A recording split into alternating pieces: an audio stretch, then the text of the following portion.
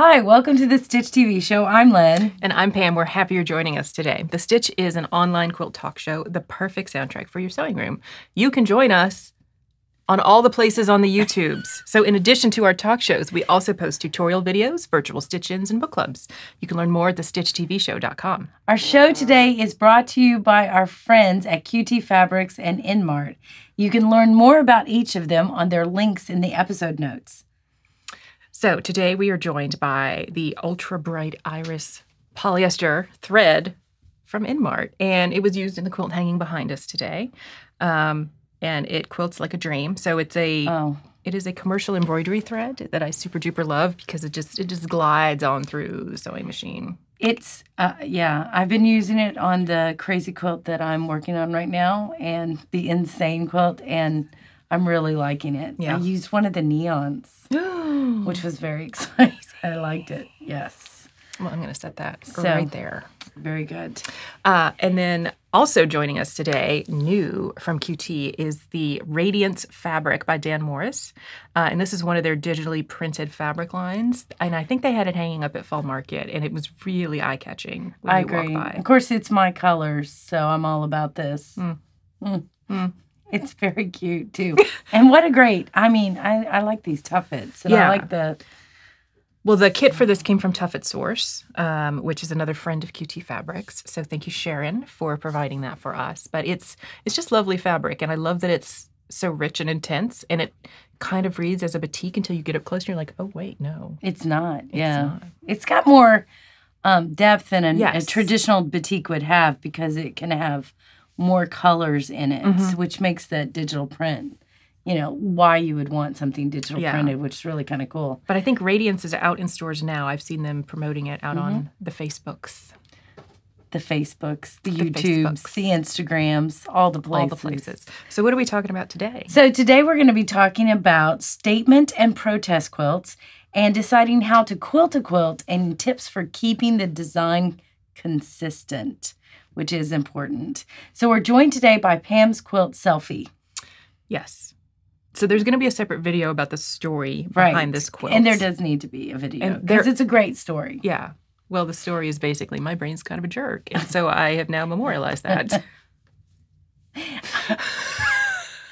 That's... Okay. Sometimes my brain says stuff that I don't agree with. Right. I'm like, why are you being a jerk, brain? Brain. Why you want me to stay in bed when I need to get up and go do stuff? Why are you making me cry in the middle of Washington, D.C. walking around the National Mall just because I saw a cute dog? Thanks, jerk brain. She did text me with dog updates on what they saw. It was very good. Well, it was exciting. I love a walking vacation. And I do think, like, in the sliding doors version of my life, there is an alternate Pam that does live in a city and gets to walk everywhere instead of being stuck in traffic trying to drive. And she's living her best life, walking around, seeing dogs all the time. Yeah, this is not... We've had this discussion. There is no City Lynn. No. I'm not a city girl. There's Lake Lynn. There's Lake Lynn. And Loft Pam. Yeah. Right. So there's But no you do City live near a Lynn. lake now. I know, so it's not going to change. It's not... I'm not a city girl at all. Like, even going into, and I love Atlanta, and I love being close to Atlanta, that we can go and do stuff, but even going into a downtown city, I'm always like, oh my gosh, we're in a city. I don't know. I just don't love it. It's not my jam, I guess, as you would say. So it's your jam. It's my jam. So, all right. So prepping quilts for our guild show. That's what we've been working on, in addition to walking around. So we talked about this last night on our stitch-in, and honestly... that's all I kind of did last week is I've been working with the quilt show, and I'm not in charge of the whole thing. Thank you, God. I am just in charge of the judging and jurying. It's a lot of work, and I appreciate the work that they're doing, and I can be supportive of it, but I just don't want to be in charge of it this time. So I've been there, done that, and other people need to, take control. So, but I've been in charge of the judging and jurying, and so a big part of ours was this week, and we always have to jury out a number of quilts, because we can't hang as many quilts that are entered because of limitation of the building. Not that we don't want to or that they're not worthy. They're always worthy. They're just, there's not enough room to hang them. You can only cram so many quilts in in the Civic Center. So, well, in fact, this quilt was prepped for the show, and I finished stitching the binding last night. Right. So, she may or may not have gotten in. I don't know. I won't know for a while yet, but that's okay. But I wanted to get it done anyway because I'd said we should hang this for the show so we could tie into our first topic, which is statement quilts. Statement quilts. What does that even mean, Lynn? Well, I was looking that up, and my definition, or what I think it is it's you're making a quilt to memorialize, celebrate, or protest whatever cause, right? Mm-hmm. That you believe in. And we've been doing this for, since the beginning of this country when we've been making quilts. So as women have been doing this statement quilt for a long time, whether it's celebrating a particular thing or, in protest or political action type of movement. In fact, in the late 1800s, the largest amount of statement quilts that were ever made was made for the temperance. Mm-hmm. And there's even blocks that we still make today. The temperance block, which is and we'll show a digital picture of this, which is the temperance T, and it's usually set in 4 in the block, or the drunkard's path.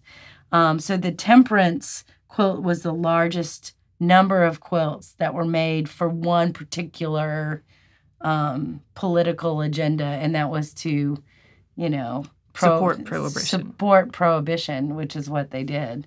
And we can still find those today. Most of them, they're blue and white, but there are other colors too, historically, kind of thing. So we've been doing it for a long time. I did find Betsy Greer coined a term in 2003 called craftivism. Craftivism, like crafting and activism together. Craftivism, which is not easy to say. But she says it's the practice of engaged creativity, especially regarding political or social causes.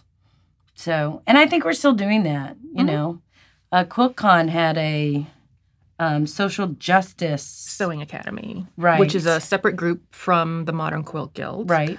And she's been the founder of that. Isn't she in name Atlanta? is escaping me. I don't know her name is escaping me, but she's been interviewed on Just Want to Quilt, a podcast that we've been featured on with Dr. Elizabeth Townsend Gard. So we'll point to that episode as well in the show notes, right?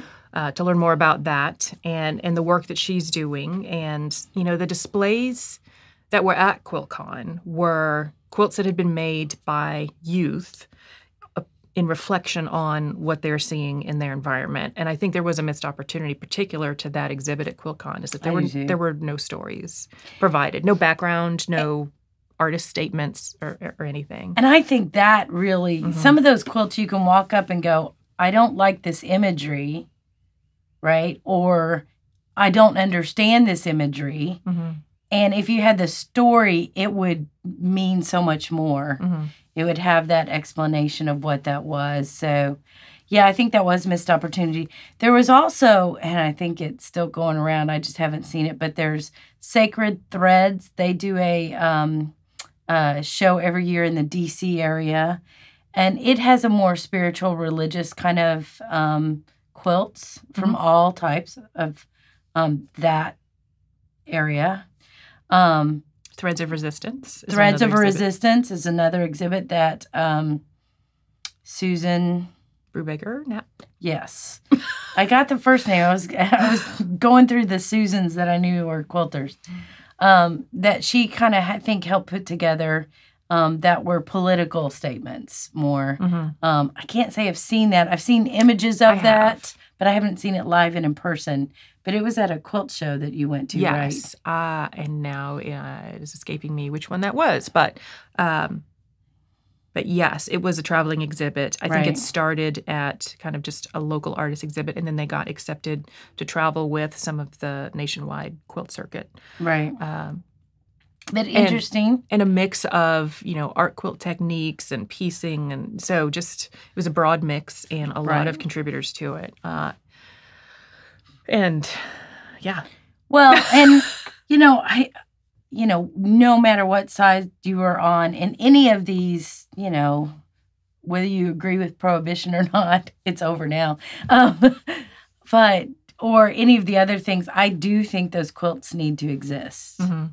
Whether they are my jam or my, personal leanings or, what I connect to, I still think those quilts need to be out there because, one, I think an artist should, create and make and express themselves. So I'm totally into that. But I like to see all the variety. So I want to, if I'm seeing for something and it's a controversy, I want to see the against it or, that kind of stuff. So I'm all for everything being out there and then letting the culture take that in and do with it. So I like statement quilts. And I know I drug you around for me at QuiltCon saying, we have got to find this quilt because it means a lot to me. And that was the quilt that celebrated Down syndrome. So I remember dragging him like, going, we've got to find this quilt. And I think we went through we started at one end of the show and we went through every aisle. And it was on the very last aisle. So I made her look for all of them. I'm like, no, I know it's got these, So, and there was extra chromosome. It had the 20, there's 27, 23 chromosomes in our DNA. And the Downs is not on a the scientist. 21st. Don't know. I don't remember exactly. The Downs is on the 21st. I think it's 23. We're one away from a banana. I know that much. So that, my sister said there's a Down syndrome quilt there. Have you seen it? And I went, no, but I'm going to now. Yeah. So I was making sure that. And I took a picture. And I can actually put a picture of that. Yeah. We can see that connect to that one because that one was important to me. So I was listening to Frances O'Rourke Dowell's podcast, and she had recorded a first part of like reflections on QuiltCon, and then she'd apparently recorded a second part, but hadn't released it until just this week that we're filming, and she was reflecting upon the statement quilts that just present as quilts, but then when you read the description, you realize like, oh, there's actual meaning behind this. So one of her friends had done a quilt that was in recognition of the number of children that had been separated at the border from their parents in a particular year. Right. And when you look at the quilt, you're like, oh, it's just over 2,000 pieces of fabric sewn together. Like, oh, well, that's a lot of little pieces of fabric. Right. And then when you read the story, you're like, oh, no, wait, there's meaning behind this. Right. This particular number that was used. Right. And those are the kind of quilts, in terms of statement quilt, that I enjoy more just as a person taking in art of understanding that there's a deeper story. Now, this one will hit you over the head because, like, it's just big old words on it. But there are more subtle ways to get the same statement across, and I love the variety of expression where some are, too. Very blatant, like, here are words that definitely explain what this quilt is about, versus a much more subtle artistic approach that isn't always immediately obvious. And I appreciate the variety of that.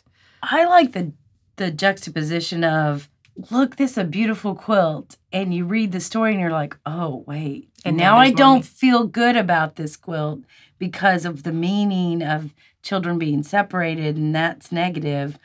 Wait. So I kind of like that juxtaposition of, this is great, and then you're like, but this means this? Oh, now it's more powerful. Right. And I think that can be done with I think that's a great example. It can be done with a variety of, but it's the other way too. Like, we're still doing the Drunkard's Path block, and I'm pretty sure we're not all for, the temperance movement at, 100 years later. Yeah. So, I don't know. I like that, though. I like statement quilts. I don't always agree with statement.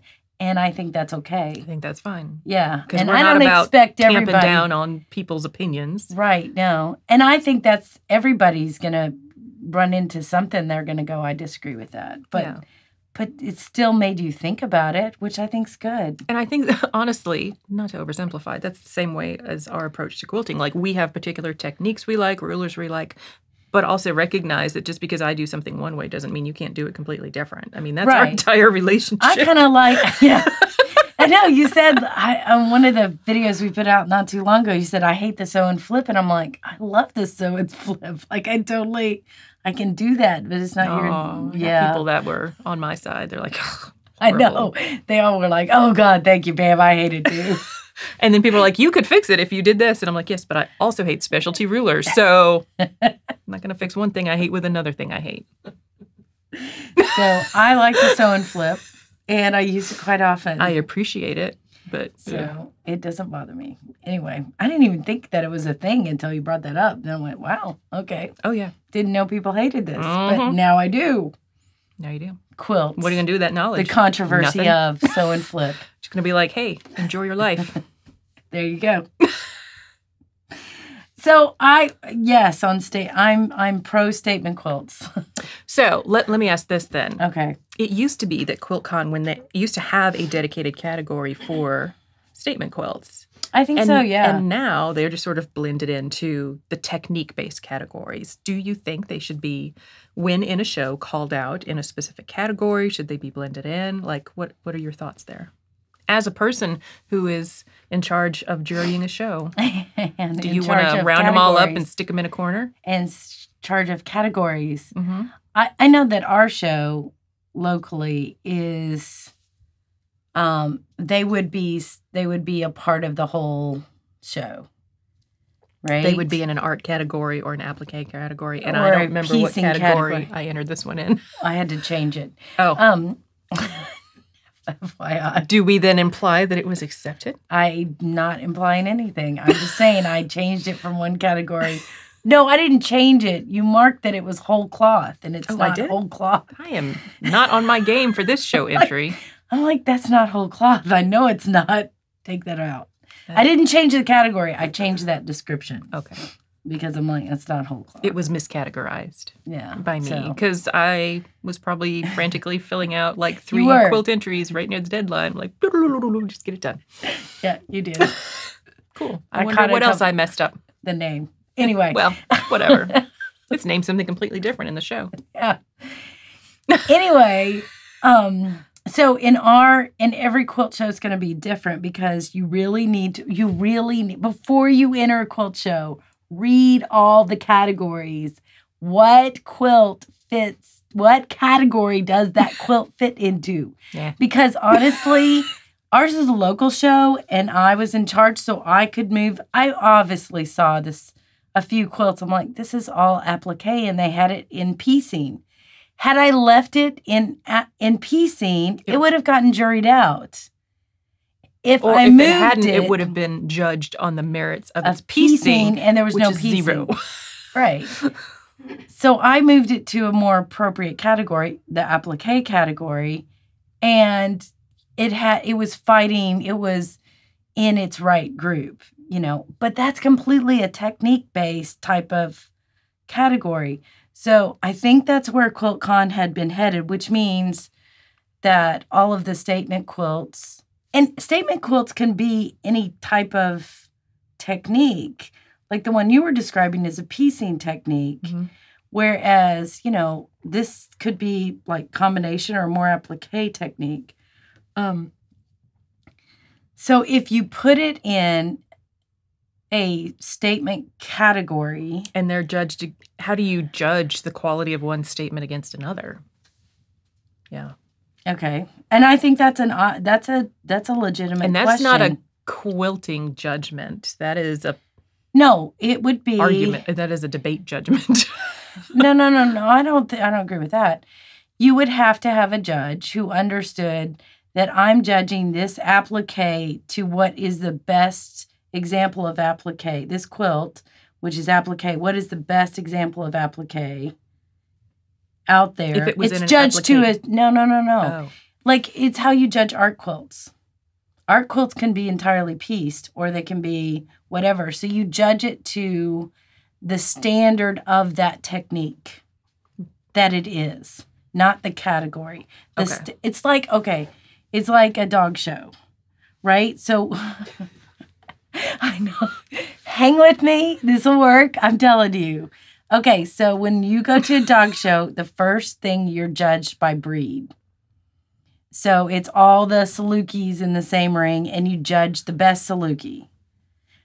Then you judged by group, which is a hound group, right? So Salukis are hounds. So you judge the Saluki to the... Basset hound. You judge the Saluki to the ideal Saluki in that group.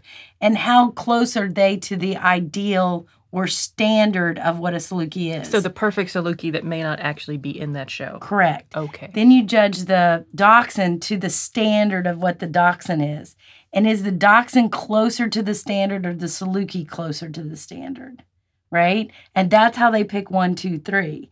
Then it goes to best of show. Well, none of those categories, they're all different kinds of dogs at that point. It's the same thing with quilts. So you're judging it to the standard of what the best of that could be. Do you see what I'm saying? So Yes. If you were doing a statement quilt, you would be judging the techniques to the standard of the best technique that quilt has. With me, or did that? Yes. Okay. Amazingly, that actually worked. I was skeptical. I came around. Thank you. I knew you'd come around. So I think if you put a category that said statement quilts, then the judge would have to judge to the standard of that technique that quilt used. Okay. How close does it get to that tech standard compared to another quilt in a different technique? How close does it get to its standard? Gotcha. And you're not judging the message. One hopes not. No, I don't think you should.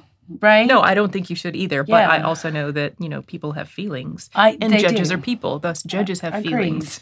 Agreed. The commutative property of feeling says. Agreed. I know. And I agree with that. But I don't think that's how it should judge. You should judge to the standard. Yes. The execution of the quilt. Now, I don't necessarily know that is how judging is set up, particular to QuiltCon, because of the structure of their judging. They have a quilt judge, an art judge, and then... And they may be judging different things. That's true. Yeah. And each, although there was a standard for judging, that governing body is not quite in existence. Still anymore. In existence. Still in existence. Okay, good. Still in existence. In QA. It's not in QA. They're called something else. Okay. But they're actually holding their convention at our show in June. Ooh, la-di-da. Yeah, we're fancy. And one of the reasons they're attracted to our show is because we have such a great balance of piecing technique. I mean, traditional quilts, modern quilts, art quilts. Mm-hmm. We really have applique quilts. We really have a wide variety. Okay. And that's going to be true in this show, too, because I've kind of seen it.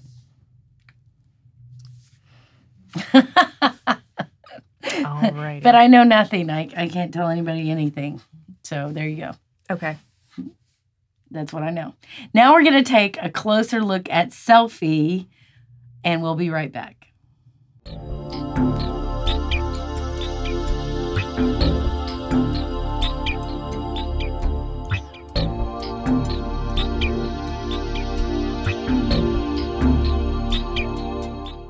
Okay. This was a viewer request. Okay.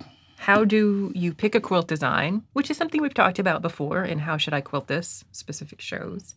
And also, how do you keep that design consistent, I would assume in terms of scale, as you move across the quilt? Well, those are good questions. Step 1, make a small quilt. Less pressure. Okay, so we have talked a lot about custom quilting and semi-custom quilting and all-overs and all that kind of good stuff. Do you feel like you're more of a custom quilter or an all-over? I know the answer to this. I don't know why I'm asking. It depends on the purpose. Like if I am working on a donation quilt or a snuggle quilt or a couch quilt or like a gift for a quilt muggle from the Harry Potter lexicon of non-magical people, they're not they're not gonna have feelings about whether you spent 300 hours quilting it or 2 hours quilting it. And so I feel like to preserve my time, I will go with an all over in that case. Now, when it comes to a quilt like this or anything that's going to be hanging in a show, it will definitely have. Or that I'm keeping. That's mine. Oh. No, because I'm agree with you so far. I'm just saying, if I'm keeping it, I'm going to spend more time because I want it to look a certain way. Because my standard that I want in my quilts in my house are probably higher than. Okay. Potentially, but also knowing that I don't want to be sleeping under a piece of cardboard. Well, yeah, but I'm more likely to custom quilts. True. Even a larger design. But I also know my tolerance for custom quilting on large quilts, which is not terribly high. So for this quilt, I wanted there to be custom elements. I don't know if the camera's picking up. There's a motif at the bottom that's supposed to look like a giant brain. But this quilt is made out of improv pieced log cabin blocks. And I made a choice that said, okay, the center of each of those blocks is going to be pebbled. That's an acceptable amount of pebbling. Because by the time you're sick of pebbling, you're done filling in the little square. And then there's like some gold fabric that's used in many of the blocks. And that particular piece of gold fabric gets a ribbon candy. Okay. And then all the other background pieces get the same kind of all over pattern. So it's semi-custom. Okay. Specific to the piece of fabric. And you're determining that by the fabric. Correct. Tells you what to do. Not because like, oh, every piece of the log cabin that's at the top second out needs to be this. No, it was whenever that showed because up, it's like kind of a random, like my brain was a big old jerk. And sometimes it forgot that I was supposed to be pebbling in the center and I went in the all over and then I had to go and like fill in pebbling in the middle of the all over. Don't tell the judges that if it gets in the show. I won't. And I'll be so busy that won't. I mean, I do enjoy watching my friends' quilts get judged, as well as my quilts get judged, just because I like to see hear what the judge has to say about it. I don't know if I'm going to be able to do that this show, though. Ooh, are we going to do the thing that we did 2 years ago where we read the judges' comments on any of our quilts that got in the show? Absolutely, we can do that. Oh, that's going to be good. Yeah, I'll put that in as a topic. So you'll see that drop sometime in July because our show is in early June. If we get quilts in the show, we'll do that. If we get quilts in the show. That would be the key right now. As a person who entered a quilt in the show that won the Guild Challenge, I am confident that one got accepted, even though this one is not saying nothing. But, so I think I'll have at least one in. I say nothing. I did give a lecture to my jury people that you can't tell anybody anything, so I'm trying to, Well, and please let it be known that I'm not, like, pressuring her off camera. But I'm like... On camera, it's funny, but she really isn't pressuring I'm like, something got in, I'm sure. And honestly, I think everybody finds out next week. So good. See, there you go. It's not going to be long. But that'll be good, because I think that's good for people to see, like, it's not all that scary. No, it's not. And typically judges don't point out things that you don't already know. Well, and I think that was what was good the last time we did it was because we said, I knew that. Thanks. Can you believe they didn't pick up on this glaring mistake, though? Yeah, they totally missed that. So, yeah. Okay, but back to picking quilting. Okay, so here are a couple of ideas of being consistent that I think may help, may or may not help. You said something about being consistent in the size. Yeah. So sometimes I find, like, I'll start off pebbling and I'll think, ooh, good, I'm going to do, like, big honkin' pebbles because then I won't have to do as many. Right. But then somehow, like, over time, it just kind of goes back to whatever my default pebbling size is, which is slightly bigger than a pencil eraser. Which is small. That is small. Yeah, it's a small. Like, I was aiming for a quarter. I ended up, like, down to a nickel and then a U.S. currency. I'm sorry, I don't know international currency sizes. Although apparently we picked up a Swedish krona while we were in Washington, D.C., and we have no idea how or why. Well, you were in Washington. We thought it was a quarter. International town. And so we didn't think anything of it until my husband's going through the change of, like, what's a krona? Wow. I think it's Swedish. There you go. That's kind of cool, though. I like international money. I have a collection of coins from countries I've been to. I just keep them. and I'm sure they now you can use them for pebbling reference sizes. Yes. Well, that was going to be one of my suggestions is get a quarter or a dime or a penny or a nickel or, a coin from your country. A particular button size from your button box. Size. And just have it with you, next to you. I know for a long arm, that's probably easier than for a sit-down machine. But have it just next to you to go, that's kind of what I'm shooting for. If it helps trace that a few times in the area that you're wanting it and to be close to, that helps. And not next to each other, like I wouldn't trace every one. No. Yeah, but I would just like scattered about so you can just see, oh, that's how big this is supposed to be. And you can do that for other designs. Like if you're doing like big swirls like that, have a cardboard cutout with that size circle, or have some visual reference for you. Your dinner plate. Yeah.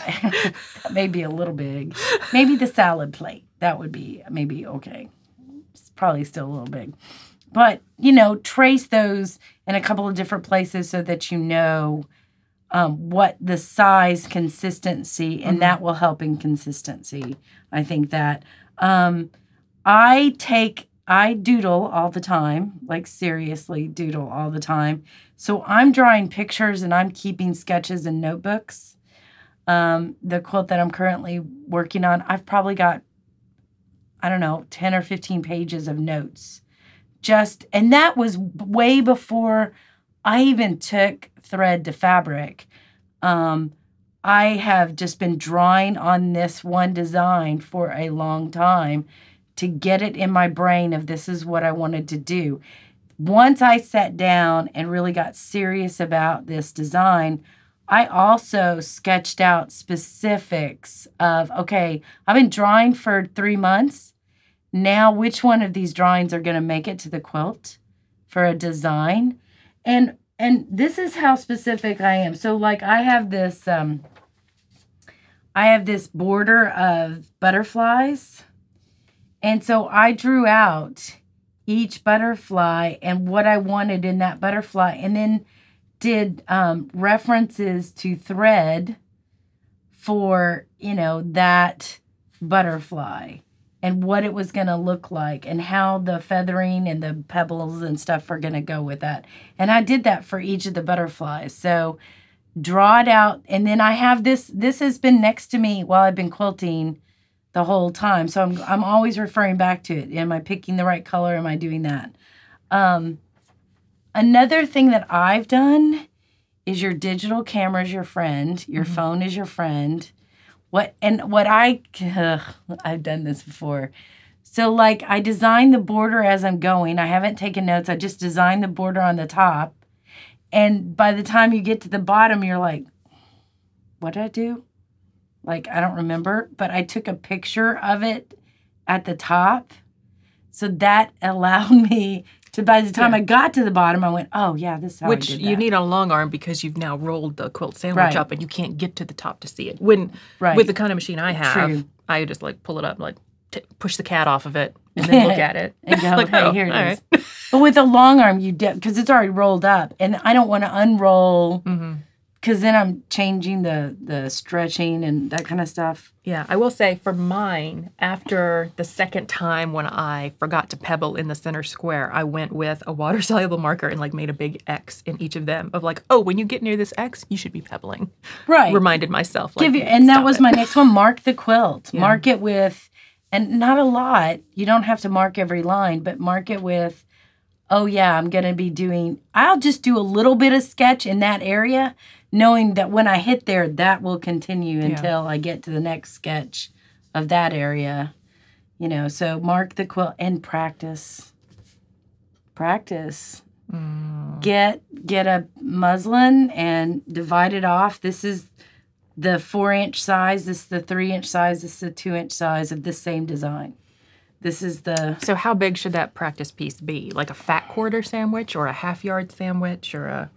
I would do a half yard and just across, and then you would, the more you practice, honestly, the more you practice, the more consistent you're going to be. Yeah, but I just want to be good at it without practicing, Lynn. Yeah, but, well.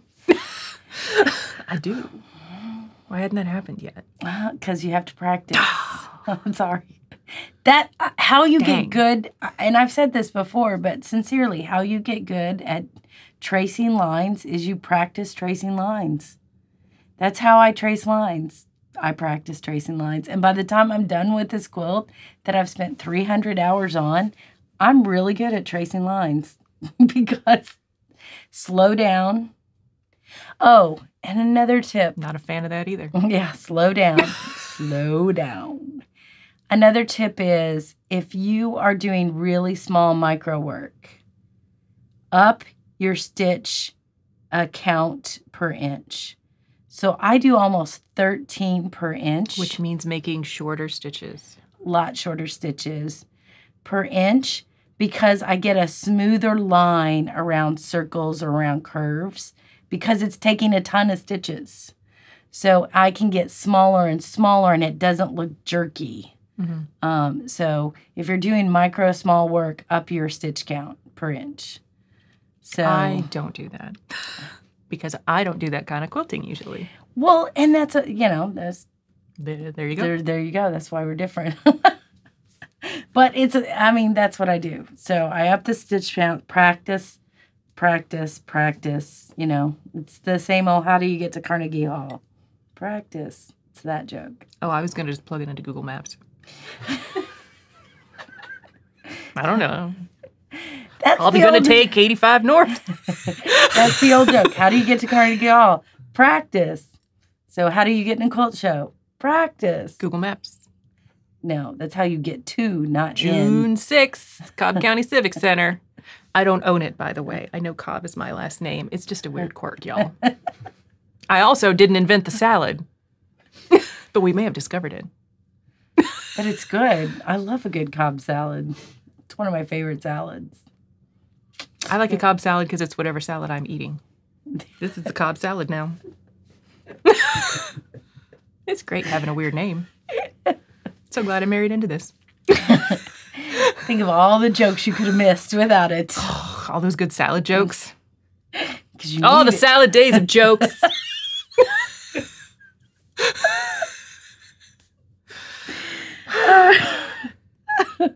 So draw pictures, practice. How do you stay consistent? That's how I stay consistent. I don't know entirely that I do, frankly. I'm giving some of my experience. I'm like, woo.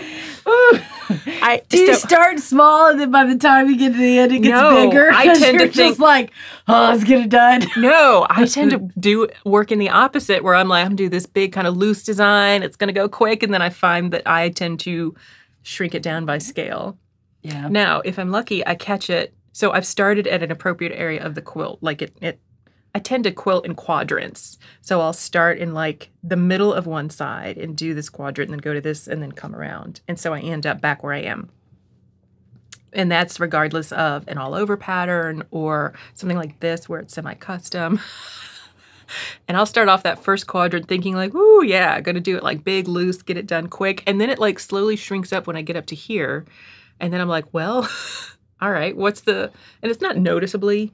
But you've noticed But like quarter to dime or something. And I'm like, ooh. What happened there? And so then I'll like kind of keep it that same slightly smaller one here and then make it looser down here. So it looks like it's a design choice that I have just like faded the scale.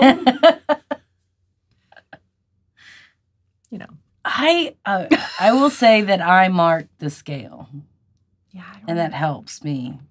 Or the scale's determined for me by the piecing. Yeah. So like if the piece is 2 inches and I'm doing ribbon candy, I'm hitting the top and the bottom of that. Well, yeah, that's kind of easy. When I think of an all over meander, usually I'm determining the scale based on the piecing size. So if it is a super scrappy quilt and the finished pieces are 2 inches, and I know I want the scale of my meander to be such that I am crossing over every seam, because that's important to me, because particularly for those types of quilts, they're going to be washed a lot in my experience, because they're bed quilts or couch quilts.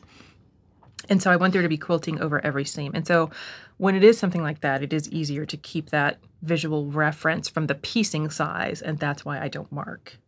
Right. Oh, and I think that's fair. But if you're doing a lot, I'm working on a whole cloth quilt right now, so there is no piecing reference. So I'm marking a lot more to keep that, scale the way I want it to be. And I hope it's consistent, but you practice. I mean, that's it, practice. And I take pictures. Yeah. I draw a lot on paper. I do draw a lot on paper. That helps my scale. Now, I'm drawing small on paper, so guess what? It's small on the quilt. So, it's crazy. It's crazy. I know it is. This is the worst idea I've ever had for a quilt stage. It's horrible. I'll be here for a while. Jeez. So were you consistently inconsistent or insistent on consistency in quilting? So you can leave a comment on our blog or here on the YouTube episode or in our Facebook group, What's Up Stitches. That's all we have for this episode. Today's show was brought to you by EnMart and QT Fabrics. Find links to these wonderful companies in the show notes for today's episode. We'd also like to thank 77 Peaches and Big Think Productions for helping produce The Stitch. If you've enjoyed the show, please like, share, and subscribe. And don't forget to hit the bell to turn on notifications on YouTube. The next virtual Stitch-In is Friday, May 10th at 7 p.m. U.S. Eastern, broadcast live on our YouTube channel. And our next book club episode is April 19th. All those details and more can be found on our website, thestitchtvshow.com, along with links to purchase fan merchandise, gear, patterns, video classes. All the things. All the things. Tune in next time for more Quilting Chat with Friends.